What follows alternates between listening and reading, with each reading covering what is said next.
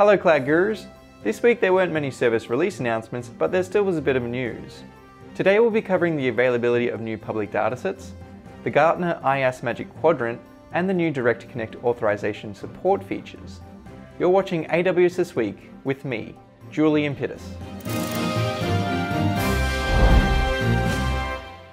AWS have made 9 new datasets available through their AWS Public Dataset program. The new datasets come from companies such as Facebook, the National Oceanic and Atmospheric Administration, the Allen Bryan Observatory, Columbia University, and Yale. They cover categories in biology, for example, the 100 terabyte neurophysiology data representing neurons in mice visual systems, to high-resolution population density maps and demographic estimates in the geospatial area. The Public Dataset program aims to cover the cost for high-value datasets to encourage the development of communities that benefit from having such access to shared datasets. AWS has been named a leader in the Gartner's Magic Quadrant for Cloud Infrastructure as a Service, yet again. Gartner is an independent research and advisory company that release annual quadrants and reports detailing the challenges, the niche players, the visionaries, and the leaders in a different range of categories. The quadrant for IaaS has placed AWS in the highest placement of Leaders Quadrant, based off completeness of vision and ability to execute,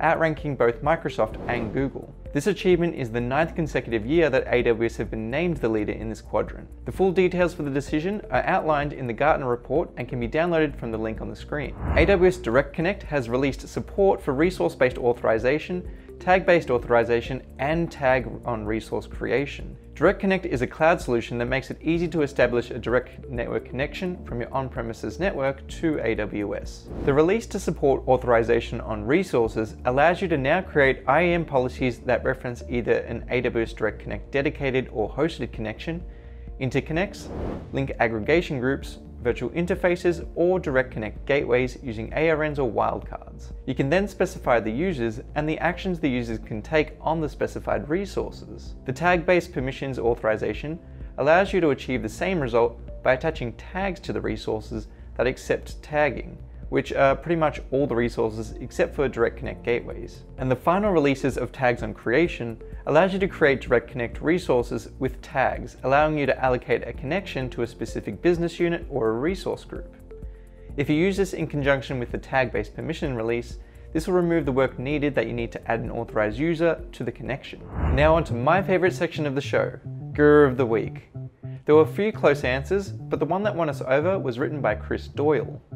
Chris is a service delivery manager from Oldham, UK. Congratulations, Chris! You've won a hand-signed card, a t-shirt, and some stickers, which are on their way to you in the mail. And you've also been entered in the draw to win a reInvent 2020 ticket. For all you other gurus who want this awesome swag pack and an entry into the draw, try answering the new question, which can be found on the link below. That's all the great news that we have for you this week, gurus. Please tune in to next week's video for some more releases. See you then, but in the meantime, keep being awesome, Cloud Gurus.